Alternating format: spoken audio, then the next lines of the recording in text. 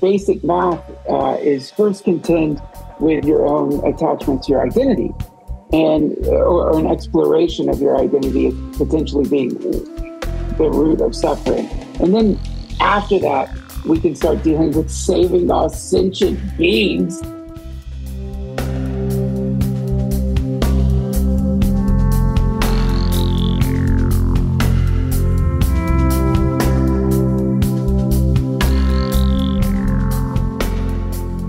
This is Duncan Trussell, everybody. Hi. Hi, everybody. So, Duncan, what do you do with guilt when it's all your fault? I don't feel guilt. I'm a sociopathic narcissist. My therapist told me I'm the best narcissist that they've ever had in therapy. Oh, God. I can only imagine. So, everyone, thanks for coming on a beautiful, hot, sunny day, the first one we've had it, coming into the pavilion. And there's Duncan with his newest baby, which next year maybe we'll see the babies. Maybe, or just us. We'll see.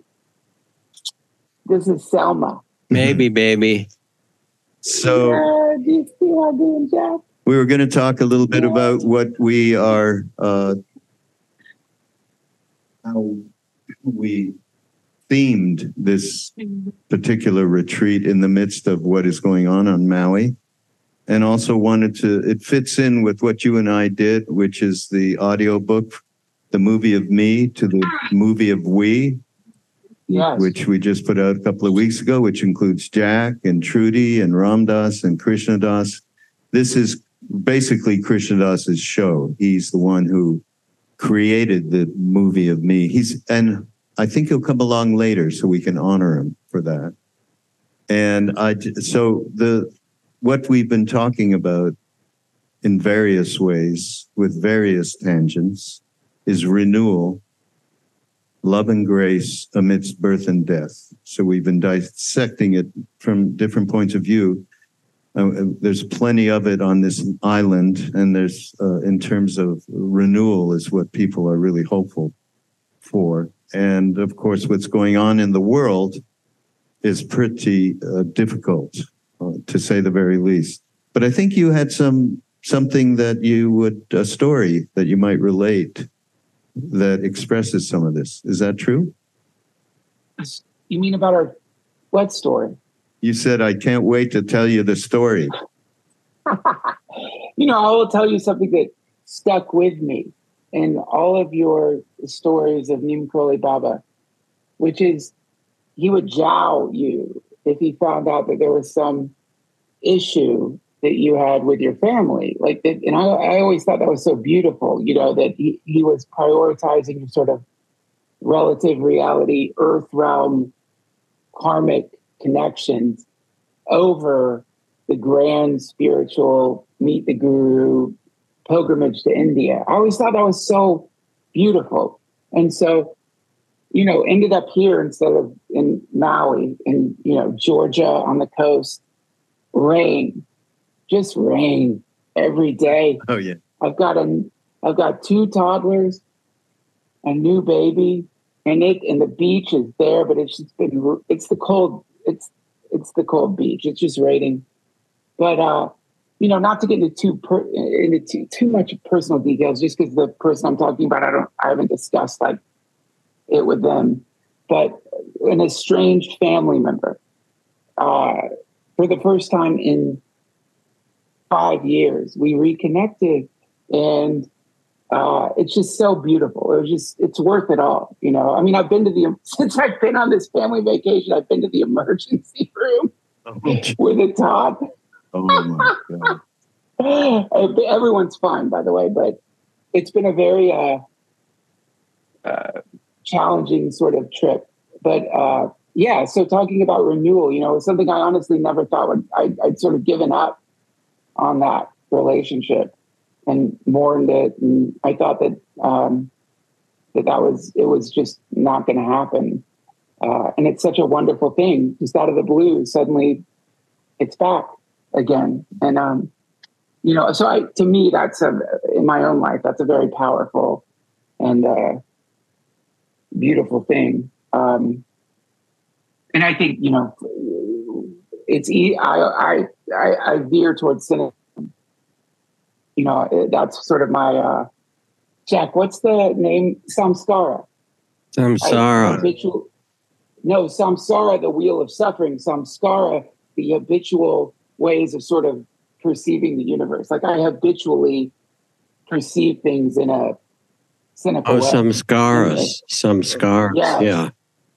Yeah. And so to have that disrupted by a sudden, you know, reconnection or rebirth, it's so great. You know, it's so good to like have my cynicism completely shattered by a kind of unexpected moment like that. To realize, oh yeah, that's just the way I was seeing things. That's not real. That's just the way my mind is picking out various phenomena and assembling them in a quite negative way. So yeah, it's been a great trip, other than the emergency room visit and the fire. And the 2 toddlers and the fires and the new baby. Hey,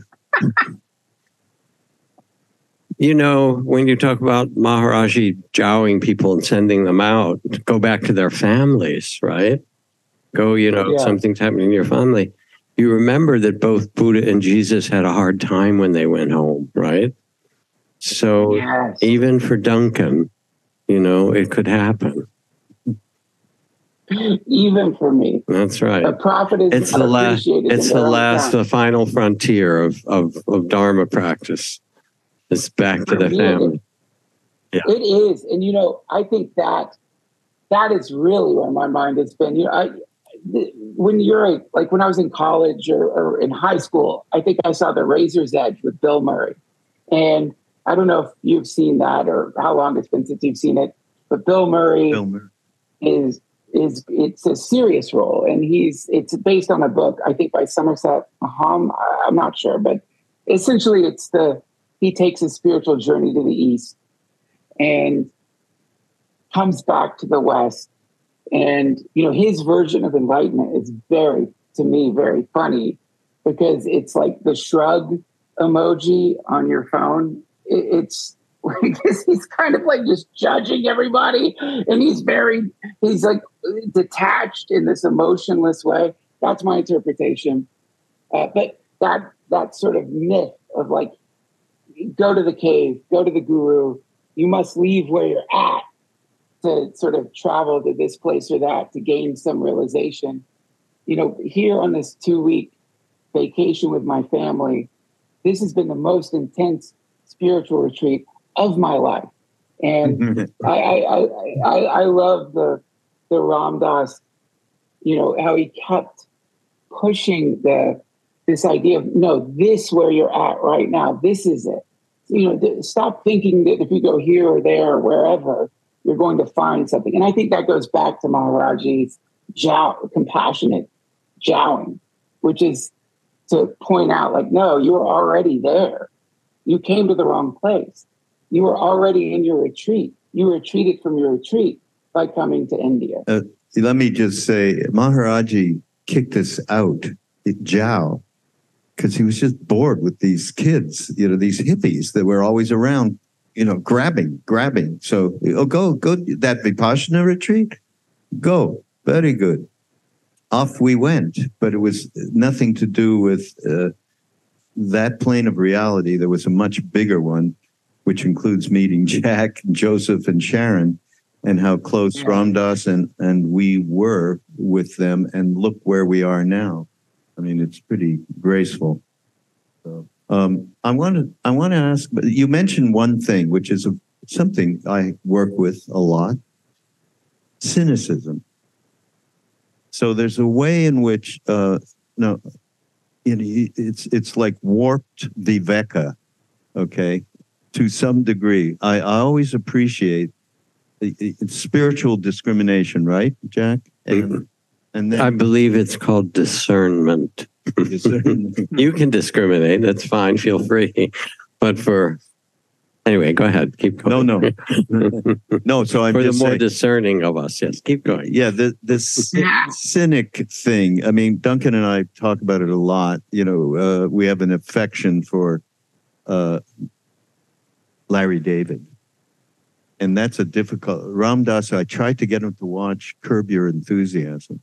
And he watched a little bit and he said, I'm not watching this. This is awful. He's awful. But and of course Duncan actually acted. That's the first thing I've heard about Ram Dass that I didn't like. That's one of the best shows. And you were on it too. Come on. I was an extra in that. Embarrassing. We're all extras. That's how it works. Yeah, you know that. Yeah. You think you're on stage in the center of the spotlight, and you're actually just a little extra on scene. And earlier today, someone came up to me. Maybe it was Trudy who mentioned our dear friend Wes Scoop Nisker, who died this year. Yeah, who was this really great, witty Dharma radio. He was kind of like Jon Stewart a generation before on the radio. He told the truth and he did it with humor. And his byline was, if you don't like the news, go out and make some of your own. And he would be on his radio station in Berkeley back in the day. And he said, today I'm going to host Tim Leary. I picked him up in North Beach at one of those, cafes there. We're driving over the Golden Gate Bridge. He's reporting. He says, Leary says, why don't we drop some acid going over the bridge? Sure. Okay. We get back to the studio. Here we're tripping. Here's our... And when I got to San Francisco, the San Francisco Chronicle listed the 10 most influential people in the Bay Area, and he was one of them. Everybody loved to listen because he would tell the truth about what was going on, the wars. And he said, aren't you all sick of it? What do we, and, but he was very cynical. He was cynical, and he would get depressed. And then he would come to me and he'd say, what do? I feel so depressed. I feel cynical. Really? I didn't know that. Oh, yeah. Wow. Oh, yeah. But that's what happens. What? Well, that's what happens. I mean, because, I think when I'm getting cynical, when I'm getting depressed, it's when I'm only seeing one side of the story. It's relative reality, when I'm getting locked into just the phenomena. What situation. he did is he turned it into humor. Mm-hmm. And it was a beautiful thing because it had that truth. It's like Annie the Mott, who was up here. The thing I love about Annie, one of many things, is that she doesn't have a filter. Yeah. And she kind of says whatever comes through. And you go, oh, yeah, I actually thought that too, but I would never say that out loud. And she does. Yeah. And there's something about having that twinkle. It's like Ram Dass, who would say, oh, that's just my personality. Don't worry about it. Yeah. Yeah. But yeah. Well, what about fashionable? To me, there seems to be a kind of fashionable cynicism these days. It's not, there's the cynicism that you run into people like Annie Lamont that's beautiful, mystical. And then there's this kind of lazy, fashionable cynicism. It's sort of like an identification. Like, I think everything is rotten. You say that as a sort of salute to people to distinguish yourself. It's almost like a kind of pseudo sophistication. I'm so tuned in to the world that I am certain that this is the most horrible of times. And to me, as someone who has fallen prey to that, I think that that's a very one-sided view of things. Like, no doubt, if you look out into the world or watch the news or go on the websites that I visit, you do see a hellscape. And yet, simultaneously, there's this kind of imminent beauty. Maybe it hasn't emerged yet. Like, I was reading this book by Thomas Merton, and he said, people would say to him, how can you say there's a God when you look out in the world and there's so much horror and suffering? What kind of God would do that? And his response was, the fact that we are still here, knowing what brutality and violence humans are capable of, to me is proof that there's a God. Because we would have destroyed ourselves long ago. Mm-hmm. And I think that is the angle that is easy to lose sight of when you are getting magnetized towards the horrors of the world. And especially when on top of that, you're trying to distinguish yourself as a knower of truth by agreeing with those around you that we are living in hell. I want to investigate a little bit of what he and I have been talking about a lot, quoting you rather, a lot, which is around it's okay to be human. And how I even have found people, or even myself, hopefully not too much, going into a little bit of a bypass around responsibility. One time, Ram Dass, we were with Trungpa Rinpoche in Vermont, man, the Tail of the Tiger, and he called Ram Dass up. There's a video. I think you may know this story. And he was giving a talk about Don Juan, the way of the Yaqui, the Brujo, and he said to Ram Dass, you've got to be responsible. And Ram Dass said something like, the universe, I am part of the universe and I will fulfill my, something a little more intellectual. And Trungpa brought him up and really went at what that meant in terms of individual responsibility. Related in this case to, I totally believe that when I repeated what you say, it creates an ease with people. It created with me when I first heard Ram Dass that he was so honest with himself about his foibles and so on, that it made me feel, okay, it's okay. I can be okay. But how does that run into potentially a little bit left around taking responsibility?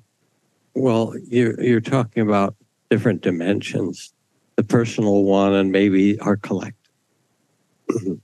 The personal one, Suzuki Roshi summed up quite simply when he looked out at people in the Zendo and said, you're perfect just the way you are.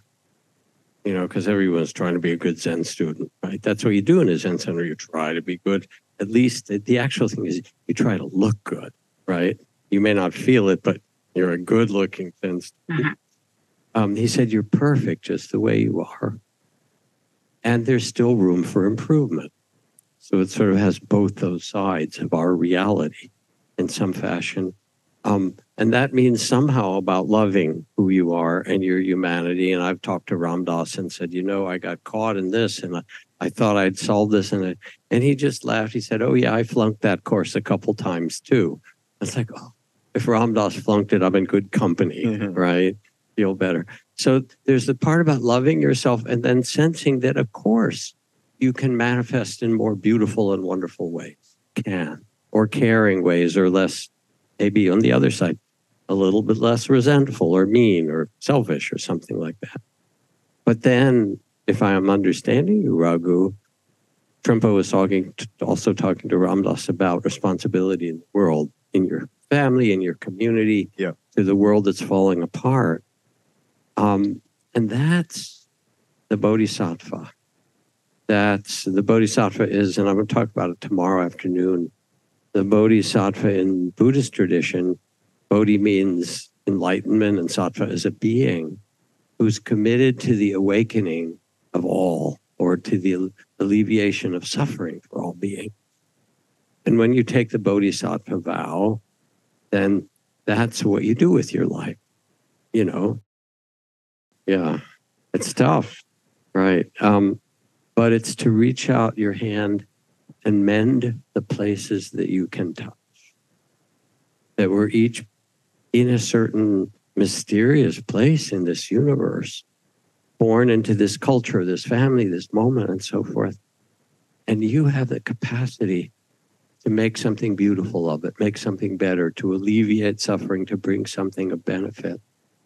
That's the game. You say, well, why should I do that? Well, because it brings happiness. I mean, there's nothing in some way that brings more satisfaction than uplifting us all together. We all know that some deep way, and letting it come through what's unique in you. So I think Trungpa was just saying to Ram Dass what the Buddhists would say too. All right, yes, you take a breath, you take the half step back that Trudy talked about, you quiet the mind, you open the heart, and then you get up and somebody's hungry and you feed them. Somebody fell down and you help them up. It's not all that complicated. And yeah, there's the spiritual bypass. It's all a dream. It is all a dream. But part of the dream is to serve each other. Did I answer your question, or did I just go off in some weird Buddhist tantrum? No, it all comes down to Bodhisattva and Bodhicitta, doesn't it? Duncan. Good luck. Duncan. Bodhisattva Duncan, you are... one more little thing. So we're with the Bodhisattva, we're with the Dalai Lama, a whole group of us as teachers hanging out and talking with him about the role of teacher and how we get tired. You know, it's like any other job. Okay, you got to go to work. Let's see what time it is. I got to go sit up here and punch the clock, right? And we talked about the need for being off duty. Is Western lamas and Western, you know, the swamis and lamas and mamas and stuff who were the Westerners who come to sit. Mostly there were a few other Tibetan lamas and other teachers. And what did he think about the need to take time off and take care of yourself and get a little, you know, step back from all that? And he looked up and he said, Bodhisattva off duty? And this is quizzical stuff. Bodhisattva off duty? You know, however he said it, I don't want to do his accent, but it was like, there was this amazing moment, like, okay, here we are, punch the clock and get time off. It's a very Western notion of how we should live, right? And then the Dalai Lama saying, no, you know, when you take the Bodhisattva vows, that's it. That's what you do. You wake up and you're the Bodhisattva and you move through the world and you bring blessing. Which is why you should never take those vows. You're right, Duncan. For some of us, it's too late. I don't know how you undo it. Too late. And also, I think like, you know, my teacher, David, I was listening to this audiobook he recommended about emptiness. And I was so relieved to find out that, you know, there's stages here. You're sort of talking about like trigonometry, which is the Bodhisattva vow and becoming a Bodhisattva. But thank God for remedial students like me. There's like just basic math. And the basic math is first contend with your own attachment to your identity. And or an exploration of your identity as potentially being the root of suffering. And then after that, we can start dealing with saving all sentient beings. But first, there's a progression here, because intellectually, I can grasp the Bodhisattva stuff. And I tried in the beginning to do that. I'm going to save all beings. Meanwhile, I'm a wreck. I'm angry. I'm irritable. I'm vengeful. I'm diabetic. I'm just a mess. But I'm going to save all beings first. No way. It doesn't work like that. That's like building the house from the top down. So I think there's something to be said for the people who come to the retreats, they're mystics there who are enlightened. And I'm certainly not that. So it is a joy to find out, well, you know, first you could just start with, you could be a bodhisattva to yourself first. Are you suffering? If the answer is yes, why? And then begin an exploration of that. And then maybe at some point you could save everybody else. But it's like a fireman setting themselves on fire and then running into a house to save people. How are you going to be an effective fire person? How are you going to do that? So I think first, you know, discover how to mitigate your own suffering. Why are you suffering? Are you suffering? You know, that's a very important question. And if you are, why? And, you know, this is why I love Buddhism. I think it's a map that I have not been able to use my cynicism to destruct yet. And so, I like the steps. I like the slow steps. I love reincarnation, that topography, because I'm going to need so many more lives before I get to Bodhisattva. Well, Ram Dass also would say, I mean, I hear what you're saying, but I remember many times Ram Dass talking about we engage with, and I'll speak broadly, not exactly what he said, fixing our own hearts so that we can go out and radiate that to other people. But he would say, you don't wait until you think you're cooked and you're able, then you can really serve. You do both actions at the same time. You know what? If I'm stuck in a burning house, I will take a flaming fireman if it means there's a chance I get out. So, yeah, I see what you're saying. Yeah. And, talking about fire, actually. So, in the book, we talk about, you brought up this very interesting analogy, which I'd love for you to share, around pyromania. Right. Yeah. I don't remember what it was. Come on. How we light ourselves on fire through our emotions and thoughts, etc. Oh, sure. Oh, yeah, sure. We self-crucify. Like, it's so, you can't physically crucify yourself, but, have you ever thought about that? Like, if you tried to crucify yourself, it'd be impossible. Because one hand has to like hammer the other hand, but once this hand gets here, what are you going to do with this hand? I guess you could thrust it back on the nail, but weirdly, like emotionally, we can self-crucify, and witness our own crucifixion. I think that's what I was talking about. But in what you're talking about was, I guess the horrible example I was using was setting yourself ablaze over and over and over again. I don't know why. Am I a pyromaniac? Why am I using fireman examples? Setting yourself on fire examples? Jack, you're a therapist. I don't know. Help him out. It's he needs help. 2-week vacation. I'm at the end of a 2-week vacation in a condo with 2 toddlers and a baby. So if I seem a little off right now, I'm barely holding it together. Okay. Poor guy. But what we were trying to do, and the man is here, actually, who invented this whole thing. And why don't you come up anyhow? So, the youngest. Middle. So the middle now. There he is. Can you see him? I did. How's your Chalisa? How's your Chalisa coming? Yeah, you. Look at my AI Chalisa. I don't have to do it now. Somebody took one of my Hanuman Chalisa melodies and substituted Duncan's voice with AI. It was extraordinary, let me tell you. Blasphemy! Extreme blast. I don't get offended much, but that was one of the worst things I've ever seen, and I've seen horrible things. I second that. Yeah, it was close. So I asked Krishna to come hang out before the Chalisas. This whole premise, which around what Duncan and I did off and on for 5 years, and finally got it together, is the movie of me. And we only knew about it because Krishna would talk about it in various kirtans and workshops. Anyhow, can you give us the movie of me? So demonstrate. Replay? Yeah, replay. So we wake up in the morning, start writing, producing, directing, being in movie of me. All day long.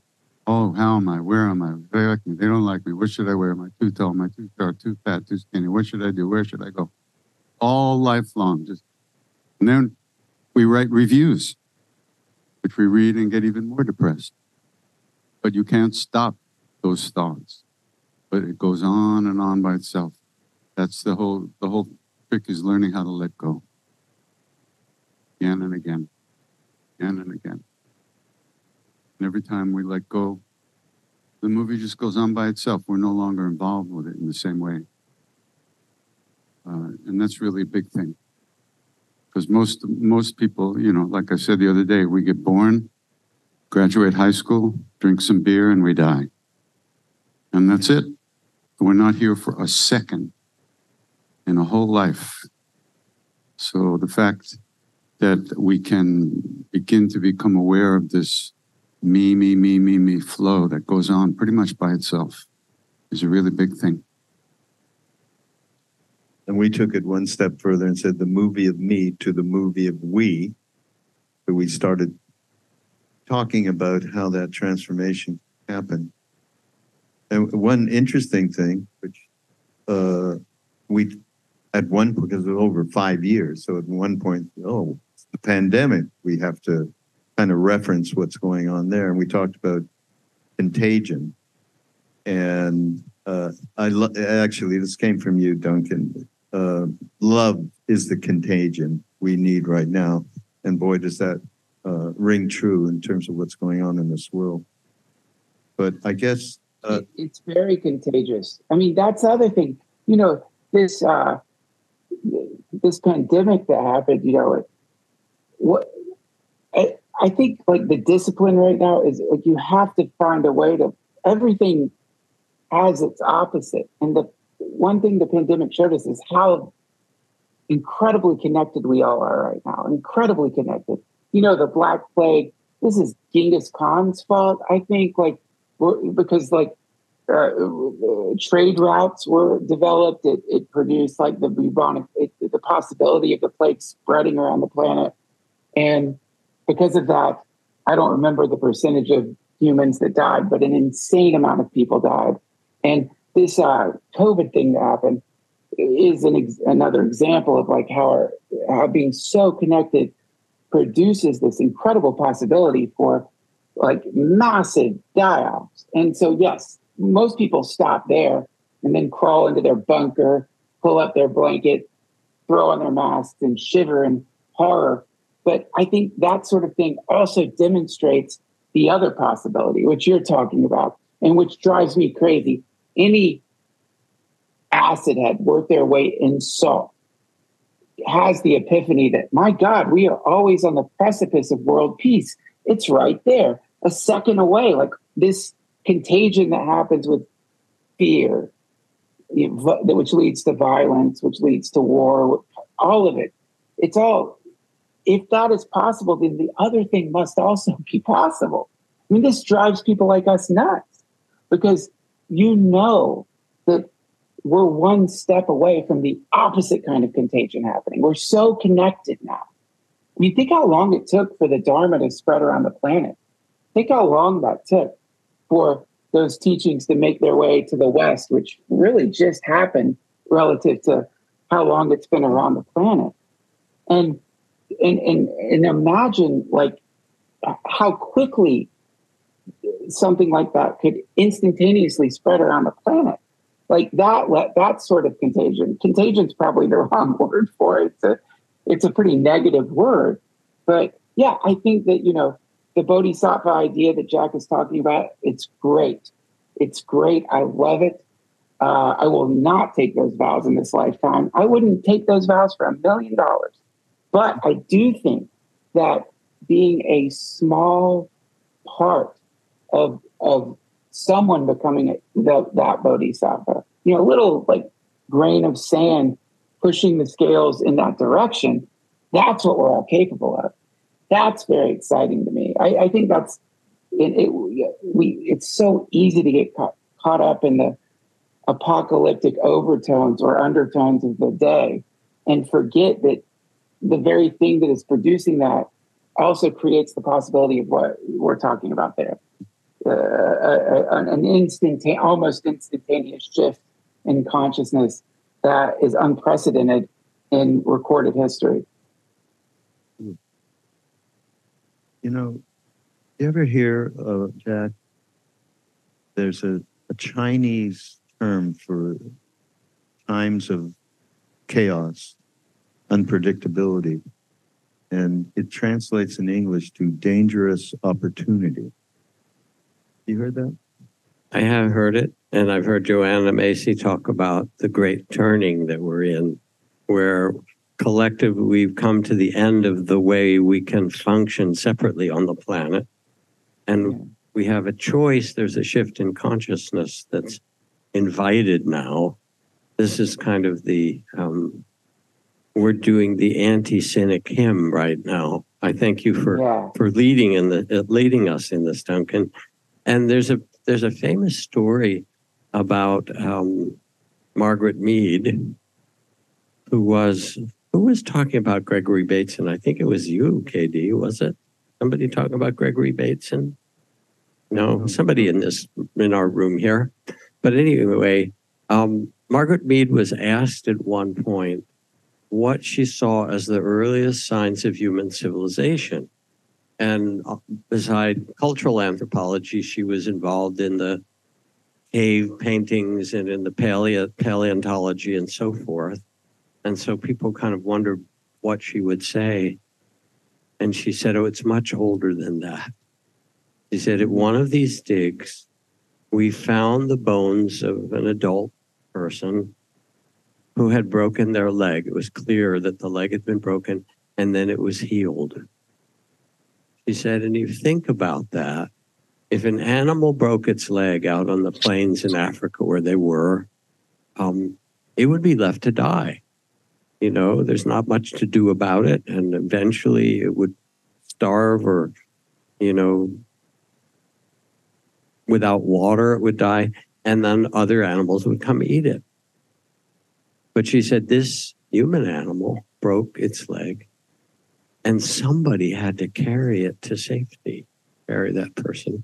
And somebody had to bring water and food for a long time and take care of that being until their leg could heal and they could again join in the activity of the community.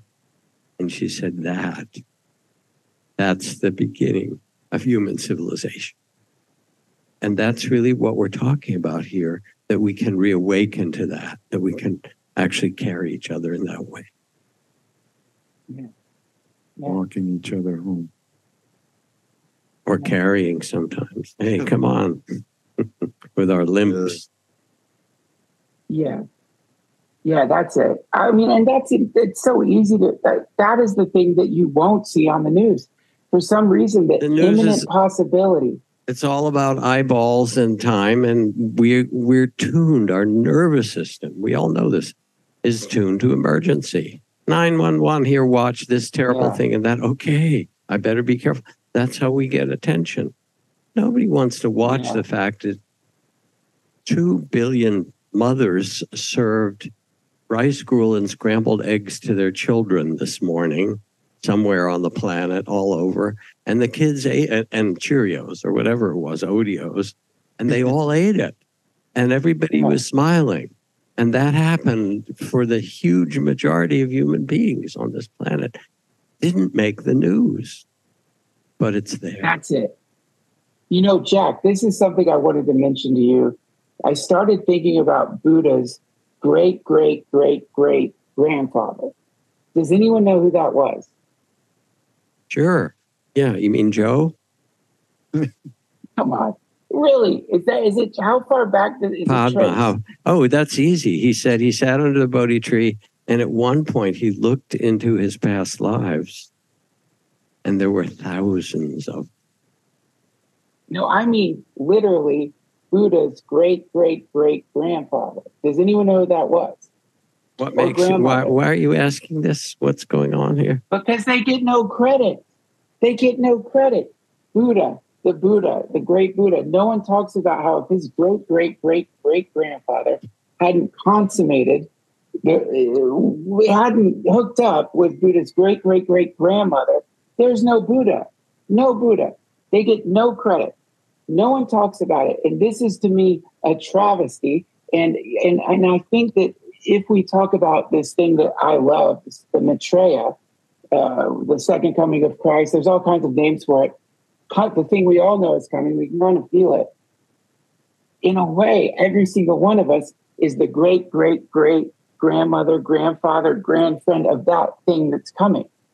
And see, to me, that's very empowering. And as a remedial student in this stuff, I think I can be some small part of that. No one talks about the bird that flew by, that maybe inspired Buddha's great, great, great grandfather to write a nice poem for his great, great, great, great grandmother, which helped them hook up. I'm sorry to say hook up. I'm trying to think of a more romantic. I mean, we're supposed to watch the great, great, great grandparents get it on. Is that what you're saying? I would. I mean, if I could, I would. I don't think that's possible, but if that was on the internet, that would be one of my first searches.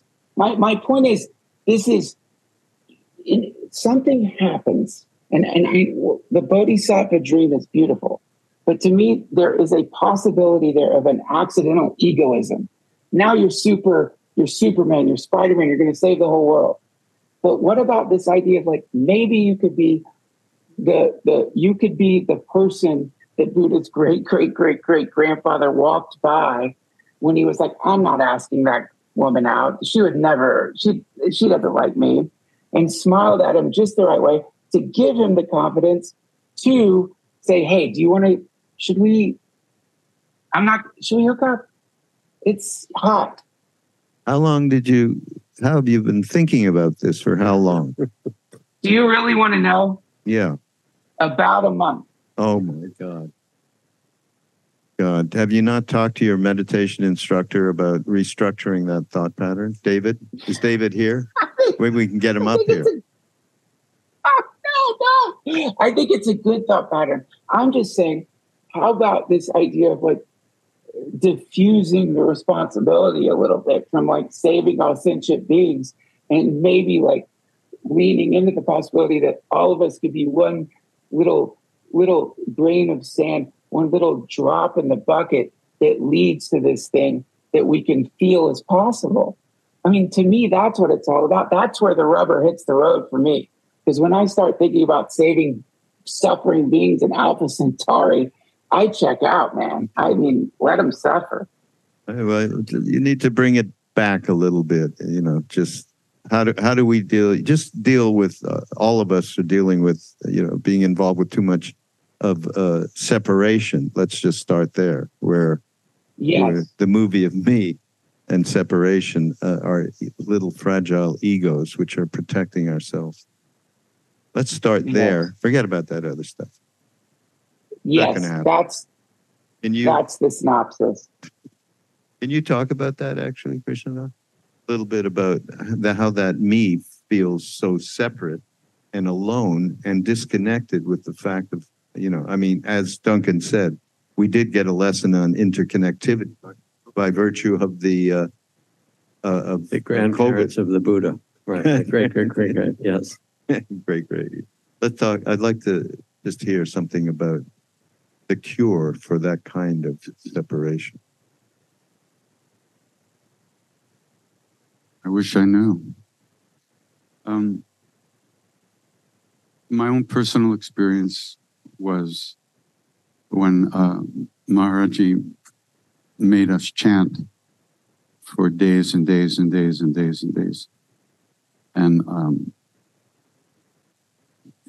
at the time, we just thought of chanting as just something you do and there's no TV. It's just like, you're in India. What do you do? Okay, meditate or you chant.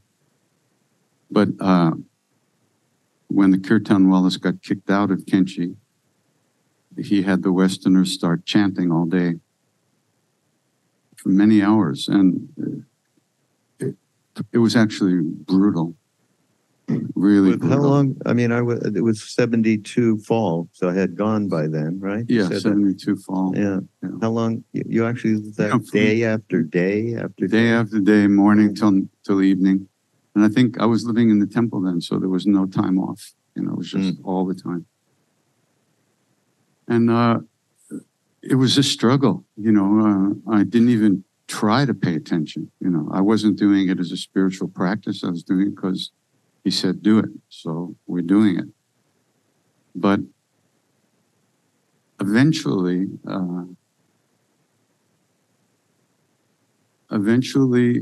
there was some kind of figure ground kind of reversal. And instead of me thinking, which I had been doing at that point for 22 years, solid, all of a sudden, there was thoughts and there was awareness of thoughts. And there was no body there thinking. Because when we think we're thinking. You know, that's part of the thing. We think that's us Identity. doing that. Thinking, you know, yeah, I'm thinking about that. Yeah, you know. But really, it's just a thought that's coming from the past or somewhere into this moment, just like a wave coming off the ocean into the shore. And it crashes and we're thinking. In fact, that reminds me of an acid trip I took once, a long time ago. So I'd been up for like 36 hours, totally zoned on 1,000 mics of Sandoz acid. Unbelievable. Oh, praise God. You're so lucky. Yeah, I had 10 hits of this. Here's another. So at my 50th high school reunion, I met the guy who I bought the acid from 50 years before, you know, or 49 years before. And I said to him, man, that acid I got from you, you know, I took the first hit and, you know, I was in school by the last hit. I was on my way to India. And he goes, really? I took thousands of hits and I never got off of Long Island.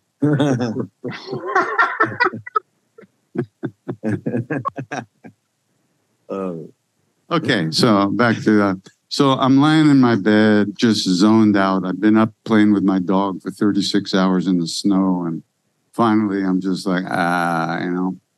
And there was a window on the other side of the room, kind of in front of me. I'm just gazing out the window. And all of a sudden, I felt something coming towards me through the window from outside, coming towards me. It's like, what is this? And it's coming closer and closer. And it's like, what the fuck is this? What's happening? What? Oh no, it's a thought. And then I was thinking. And then after some indeterminate period of time, don't leave, don't go. And there was no thinking. And then they started coming faster and faster and faster and faster. And then there was me. Because me is just a bundle of thoughts. There's nothing else. Thoughts, emotions, memories, it's all thought, concepts. And when we're not glued to them, it's a very different feeling, very different. So that happened again in the chanting in Kenchi. I was chanting and, you know, my mind finally gave up after days of reliving my life and thinking about every girlfriend I ever had. And, you know, why did she break up with me? And all that, you know, all that stuff, on and on and on. I just kind of relaxed into the flow of the mantra. And without recognizing it at the time, there was just this space. And then thoughts would float through, and I would see them floating through. And it wouldn't be me thinking. And that was 72 in 1995 in Kenchi.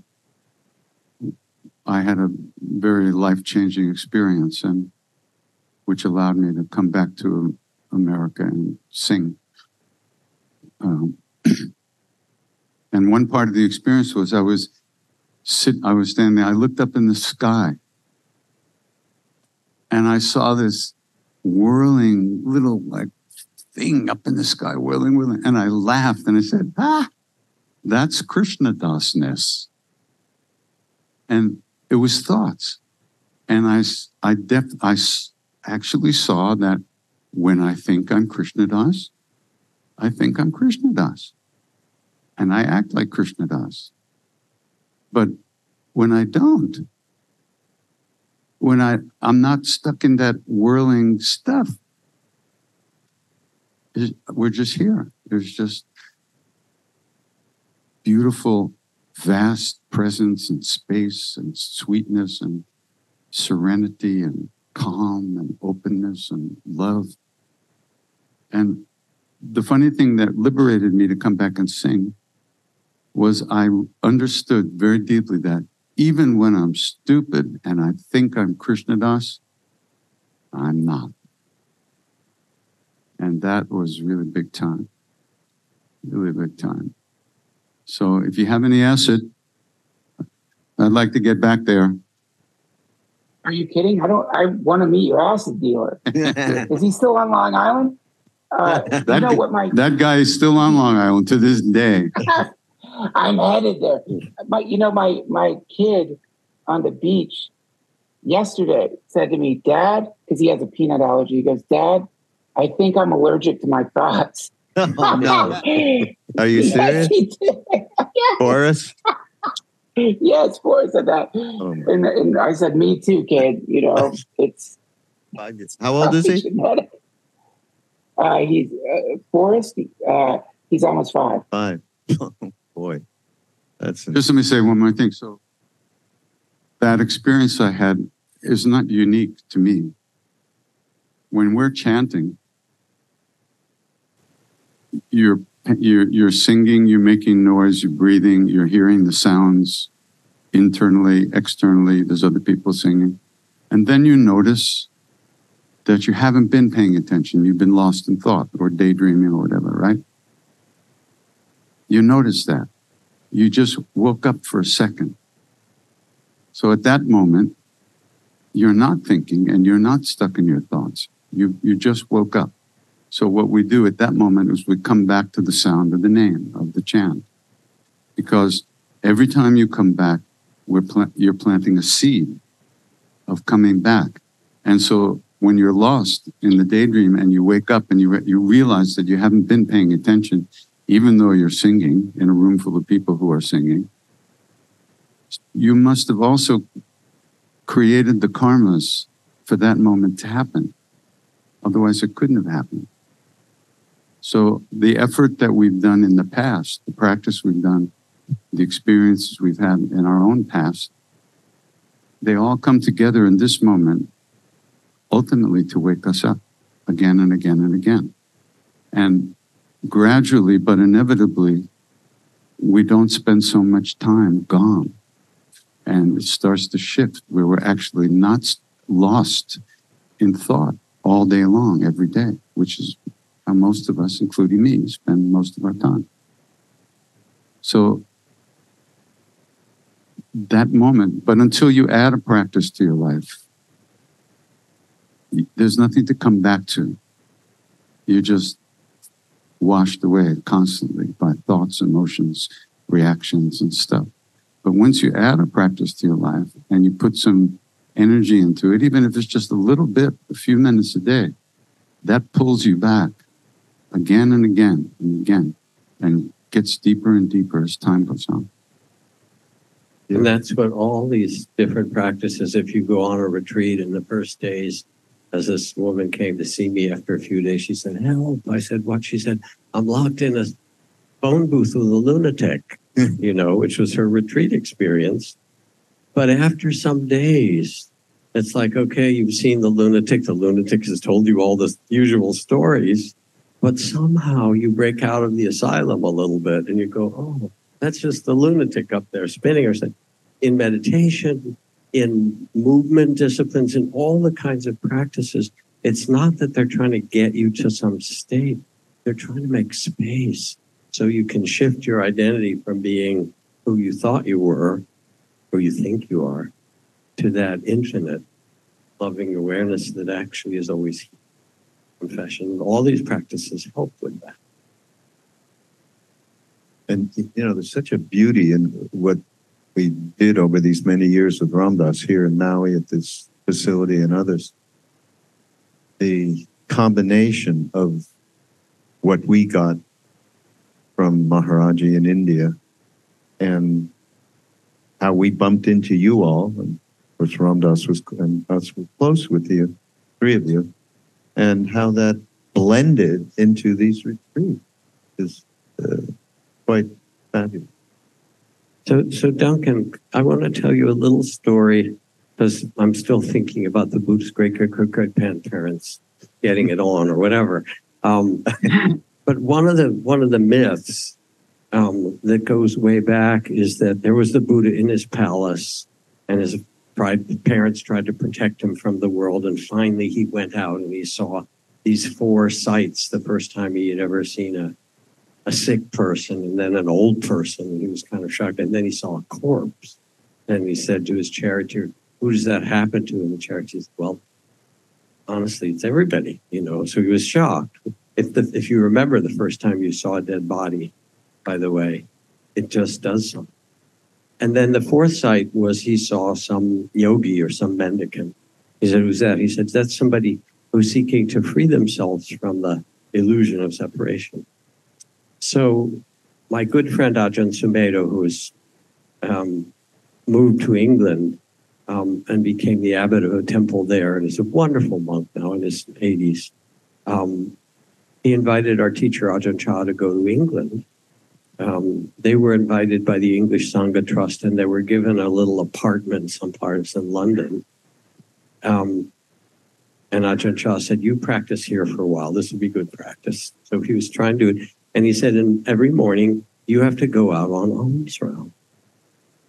And he said, "Why? Nobody knows about monks and alms bowl. I mean, I do it in Thailand or Burma and everybody brings food." He said, "Well, how will they know if you don't go out?" So he started to go out with his alms bowl. And sometimes kids would come up and put candy in the bowl or take candy out of the bowl or whatever. It was all this stuff. And he said to Ajahn Chah, "Why should I do this?" And he said, "Well, remember the 4 messengers. There's old age and sickness and death that we see that wake us up and say, okay, we better use this life." He said, "But then there's the 4th one." And he said, "You don't know that the next Buddha is actually not there walking across your path in Hyde Park, and will see you, and that will awaken them, and they'll be the Buddha for this world." He said, "So you need to go out there and show the flag." So Sumedho's out there with his bowl, and people would come and say, "What are you?" Or they put something in a bowl. And someone came up to him and said, "What are you?" And he said, "Well, I'm a monk from the forests of Thailand and Laos. I'm a forest monk." And he said, "Well, what are you doing in London?" He said, "Well, we were invited and they gave us a flat, but forests, that's really..." And he said, "Well, I happen to have a beautiful forest down south of here. And I've been wondering who might steward it. It's a few hundred acres with a big estate and manor." And he took out a pen and he wrote the name of the place and he put it in the bowl. He said, here's your forest monastery that really happened, Chithurst. So it's still happening, Duncan. Oh, I know. Magic is still happening all the time. All the time. Look, I agree with you, Jack. I mean, I'm sorry, I don't mean to flatter. Naturally. Well, how could I not? I don't mean to flatter you 3, but I'm telling you, I just went on I know I've mentioned this before. I just went on a 2-week vacation with 2 toddlers. What? Trip. Erin won't let me call it a vacation. She says trip. I just went on a 2-week trip with 2 toddlers and a baby. And I got in maybe 3 relatively mild fights with my wife. Now, that might not sound like a big deal. There's still time. She just said there's still time. There's no Bodhisattva happening or no bowl or anything. This stuff, as a very cynical person, when I first ran into you, Raghu, I was prepared for you to be a complete charlatan when you did my podcast for the first time, because I loved Ramdas so much. And I thought, oh, Raghu, I bet he walks up to my house wearing a ridiculous outfit, some kind of weird, I don't know, bangles on or something, or it's going to be an embarrassment and prove to me the whole thing is not true. And then I met you. do you remember? And you left. And I remember looking in the mirror and thinking, God, how rude of me to get so stoned around someone who did my podcast. And then I realized, oh, we didn't get high. Just hanging out with you, or getting connected to Maharaji through you for that moment. It gave me a little taste of something. And, again, I'm a slow learner. I'm a remedial learner. I'm an old dad, old comedian, but old meditator. But I'm telling you, this I don't mind being the great, even if it's just like a cricket that walked over the Buddha's great-great-great-grandfather when he was making love to the Buddha's great-great-great-grandmother. I'll take it. And so, yeah, I feel so lucky to have the association of you three. And it's one of the great delights of my life has been realizing that the things that you have taught me are real. And that audiobook we recorded, I mean, it's funny calling it a book. It's really just me having this wonderful dialogue with you that I'm so lucky to have, and so I just feel really grateful. And I'm sorry if during our mini podcast that we've done here, if I come off as crass or disrespectful or something like that, because I really, one of the luckiest things in my life outside of meeting Aaron has been running into you and getting to hang out with all three of you over the years. Thank you. So we're going to close here with one of the something from Ram Dass that came actually when we did the summit, Trudy and yourself and Duncan and I and Ram Dass. So at the very end of this session that we did with them, it was around the movie of me to the movie of we. At the very end, somebody said, Ram Dass, there was a Q&A. This world is so awful. So much suffering. I don't know how I can handle it. I don't know what to do. And so here's Ram Dass's prescription. Turn off your TV. That's what he said to the person. And then he said, identify with your spirit and soul and don't involve yourself with other people's karma. We are one spirit. It's the separation that leads to fear and war. So thank you guys for being here. Thank you, Duncan. Thanks for having me. Coming in. Love you guys. We're going to see you next year. Come and bring the kids next time. Today we had the wee yogis and they need more wee yogis. You got to bring them. Yeah, we need more. We got a couple of football Aaron, they teams want us to developing. bring the kids next year. Yeah.